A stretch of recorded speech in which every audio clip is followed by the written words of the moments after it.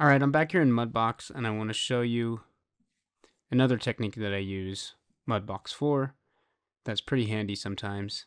Especially I use it for architectural moldings and other fancy little details that you might want to put on furniture. But the technique that I'm describing is used to export displacement maps. So let me just show you what I'm talking about and how to do it. If you come into Mudbox and you just start with a basic plane, and if you hit Shift D a couple times, it'll give you new levels of detail. And we'll go up to level 6, which is 409,000 polygons. That's great. Now I'm going to create a new layer, not a paint layer. Sculpt.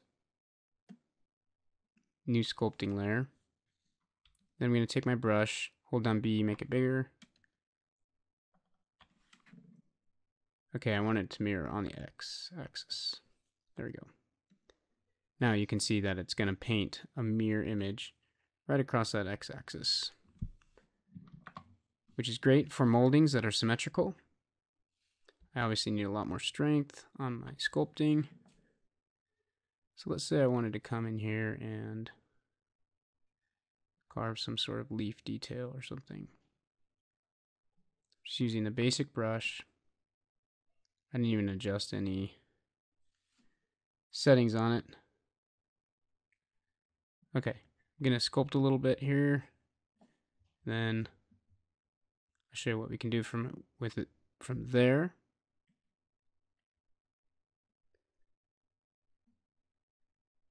Okay, some basic sculpting. So say you wanted that detail on a piece of furniture or something like that. Like I showed you in the last video on Mudbox, or one of the videos, you can come in here with this wax tool and kind of flatten things out like this. I like the wax tool. And you'll have to get comfortable with Mudbox and the different tools, which ones you like. And remember, Shift smooths out whatever. Regardless of what tool you're in, it'll smooth your model. Okay, so if you haven't used Mudbox before, I'll just sit here and carve some of this for you, because that might be good for you to see just as an example of how the carving works and everything, the sculpting. So I'm just going to come in here and do some of this sculpting live for you, which hopefully is helpful. If you hold down Alt, it does the opposite of whatever brush you're doing. So it's actually cutting into the model now instead of kind of adding to it and flattening it. And cut a groove in there. Nice and deep like that. Okay, this isn't even a real object, so I don't know why I'm carrying right now.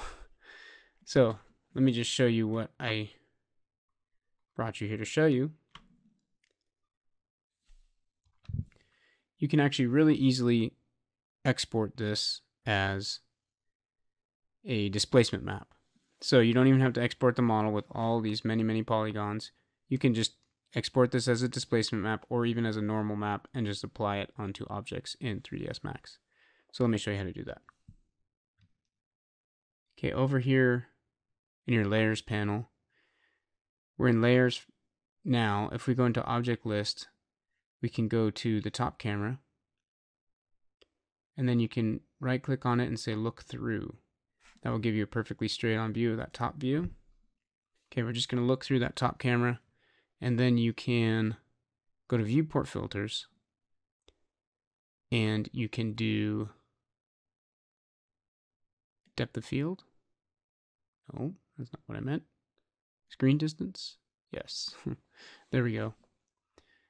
And this gives you a displacement map, a perfect displacement map right there.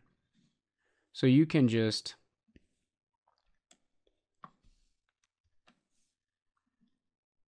export this directly as a displacement map. So I actually am going to zoom in here by holding down Alt and panning right with my right button clicked. I haven't really gone through all the navigation in here, but that's what I'm doing to zoom in and out. And then you can go into the screen distance. You can hit invert if you want. You can change the white level and the black level. So we actually want it more like, let's see, clip the white level a little bit. Because, yeah, a little more contrast in it. And then you can just save the 16-bit image just like that. And if you put that as in a V-Ray displacement modifier in 3ds Max and apply it to something, it's going to be a perfect displacement map. So I just went ahead and saved that map.